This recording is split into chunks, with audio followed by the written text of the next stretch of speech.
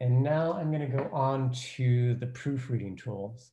So to proofread your application, we have this different button here, and we open up a different side panel. And I'm going to make it nice and wide here to make it easier to see everything. And to do the proofreading, you just click the proofreading button. And then right here inside Word, we have our proofreading results. And the way our proofreading results work is we have a bunch of tabs for the different kinds of things that we check. And the idea is that you just go through the tabs, you look at the things that we found, and then you go ahead and fix them. And I'll walk through a couple of the tabs. I don't have time to go through all of them. If we start with the Overview tab, there's not much proofreading in this first tab. The really only proofreading we do is we catch if your abstract has exceeded the word limit of 150. But other than that, we just have a summary of what's going on in your application.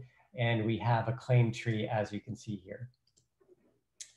But let me go to the Numbering tab. And here, what we do is we look for any kind of numbering error that you can think of. For example, if you skipped a claim number, if you repeat a claim number, stuff like that. And we also look for claim dependency errors. And we have an example of that here, as you can see in the red text right here. So at claim 3 is a system claim that depends from claim 2, but claim 2 is a method claim. So, of course, that's not good, and that's something that you need to fix. And in addition to showing you the error, we want to make it as easy as possible to go ahead and fix it. So we have the blue arrows here as well. And when you click on this blue arrow, we automatically scroll the patent application to claim 3. So you see the mistake in claim 3. It's very easy to then go to claim 3. And I'm going to go ahead and fix the mistake. And then I'll click the proofreading button to redo the proofreading. And now we're back exactly where we were before, but that dependency error is now gone because I just fixed it. So let me go to the antecedent basis tab.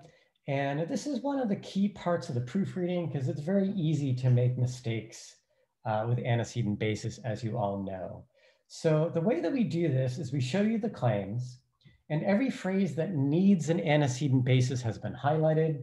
If it's highlighted in green, that means we found an antecedent basis, so it's OK. If it's highlighted in yellow, it's a warning because we found a partial match, so it might be OK, it might not. And if it's in red, it's an error, and it's almost certainly a mistake that needs to be fixed.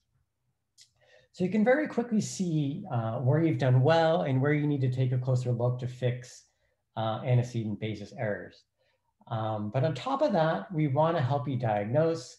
And the way we do that is if you click on this yellow box, we bold these words where they appear in the claims. And you can instantly see that this is referring back to these first authentication credentials. And sure enough, the word first is missing in the yellow box.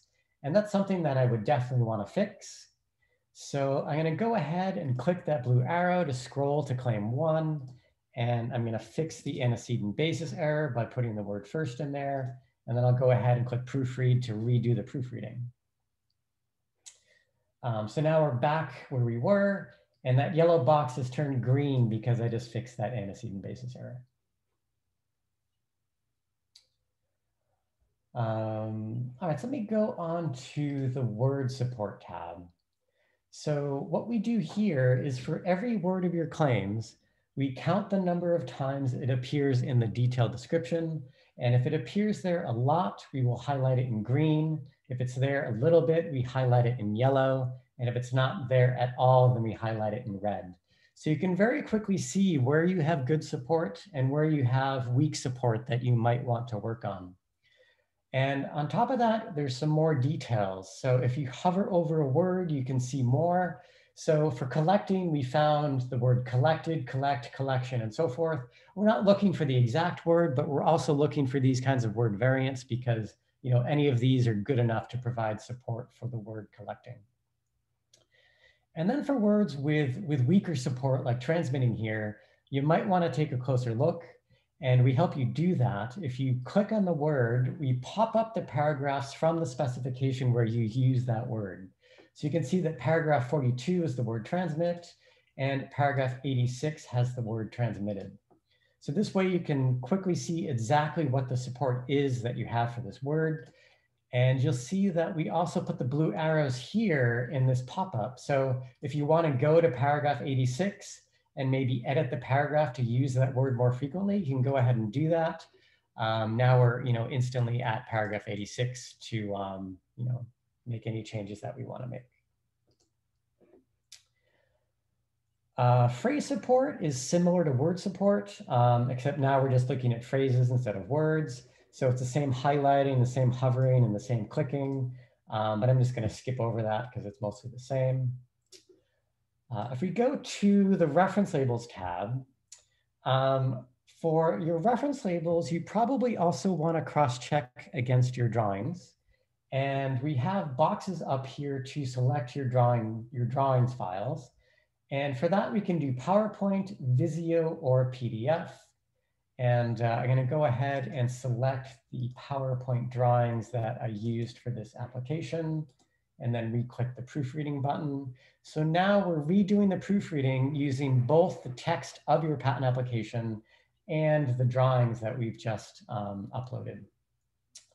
And then down below, when we show you the proofreading results for reference labels, we do it in this table, as you can see here. And the first column of the table, we show the reference labels that we found. And then in the middle column, we show issues in the detailed description. And then the last column, we show issues in the drawings. And I'll give you a quick example of what's going on here. So if we look at reference label 120, that is used in the drawings at figure 1. And in the specification, it was used with the phrase voice bank twice and server once. And because it was used with two completely different phrases, we marked it as an error, something that you want to fix. And as before, we want to help you diagnose. And the way that we do that is if you click on the number here, we again pop up the paragraphs from the spec, and we show you all instances where you use the number 120. So we can see here in paragraph 12, we have voice bank 120 and we have server 120. And actually, you can also see here that server should be 110. So we can go ahead and click this blue arrow to go to that paragraph. And then we can fix the server 120 to instead be server 110. And we also have those links on the phrases here. So instead, you can click on server, and then we go directly to where you use server with 120, as opposed to clicking on the number where we show you all instances of the number. And the idea here is we're just trying to make it as easy as possible to get the information that you need. All right, the next tab is for figure numbers. And I'm going to skip over this in the interest of time, but the basic idea here is that we make sure you've used all the figure numbers in all the places that they need to be. It's pretty easy to make these kinds of mistakes, and we catch them for you before you file. Next tab is for patent profanity. And this isn't real profanity, but this is the use of limiting words that you might regret later on because it might limit your invention in ways that you don't like.